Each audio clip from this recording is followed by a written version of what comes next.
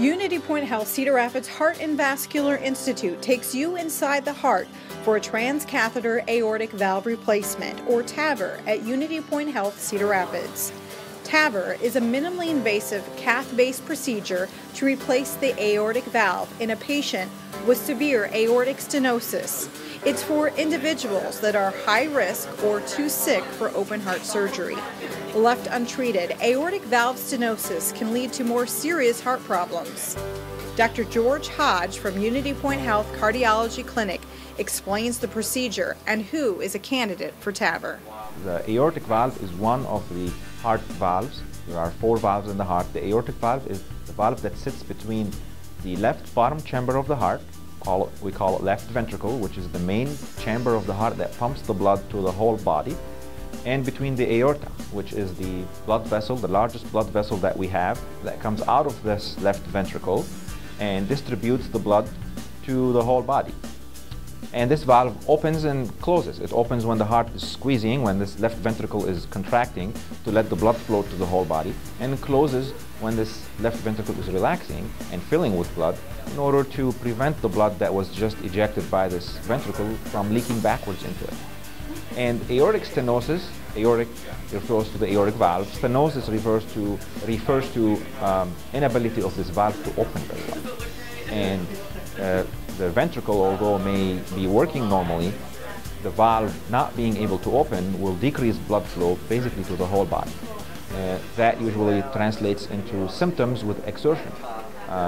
Shortness of breath with exertion, chest discomfort with exertion, dizziness with exertion, because the brain is not getting enough blood flow, the heart is not getting enough blood flow, and blood is being backed up and filling the lungs, which could cause the shortness of breath with exertion. So when we have severe degree of this aortic valve stenosis and we have symptoms, it is highly recommended to fix this valve. There are no medication currently that will slow the progression of this disease or cure it. The only treatment is a procedure. There are 2 ways we can do this. Classically, we replace the aortic valve surgically.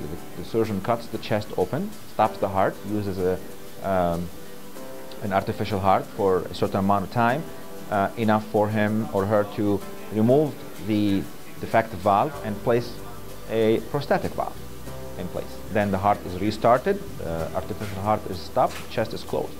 And this is typically what we call AVR, aortic valve replacement. Now, over the last few years, there has been a lot of advances in how we do this treatment. And we added a T before the AVR and it becomes TAVR, so transcatheter aortic valve replacement.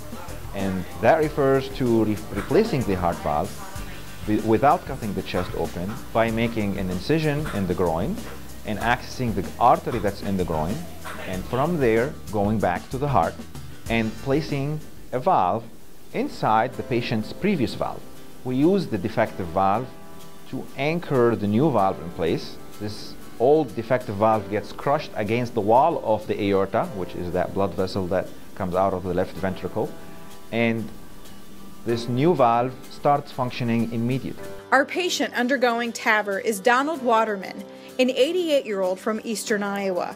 He was experiencing a rapid and irregular heart rate and went to St. Luke's ER. Up to that point in time, Waterman had been closely monitored by a UnityPoint Health Cardiologist.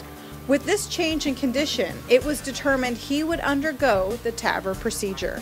I would say about at least a third of the patients have been able to go home the next morning after having their heart valve replaced the day before. And the team has grown, and we now are implanting all the valves that are on the market, all the different valves, and of course each valve has certain features, and certain patients may benefit more from one or the other. Most patients will do very well with either one of the valves. Family reports Waterman is feeling less tired after his procedure and feel he was in the right place at the right time. They indicate his quality of life is better and feel fortunate to have this option in Cedar Rapids, allowing them to stay close to home and avoid travel. Patient satisfaction has been great. And again, I want to remind patients that this treatment currently, at least, is mainly for patients who are at intermediate or high risk of having complications or dying from an classical open heart surgery with valve replacement with a surgeon alone. For the patients who are at a low risk, we don't know yet if they'll do well or not, and currently this is being studied in the research trials. So for patients who are elderly, who are frail, and again we calculate a score that tells us what is the chance that this patient is going to have a major complication from a classical open heart surgery. And if it says that it's intermediate or if it's high, then we tend to do the TAVR. And mainly because it has been proven that TAVR is either equal or superior in these patients, especially in the patients that are high risk is actually superior to surgery, and the intermediate risk is similar to surgery, with the advantage of quicker recovery, less pain and discomfort, and going home sooner, as opposed to classical open heart surgery. UnityPoint Health Cedar Rapids Heart and Vascular Institute offers advanced technologies and procedures to help patients stay close to home. We invite you to learn more about UnityPoint Health Heart Care Services and how to prevent heart disease.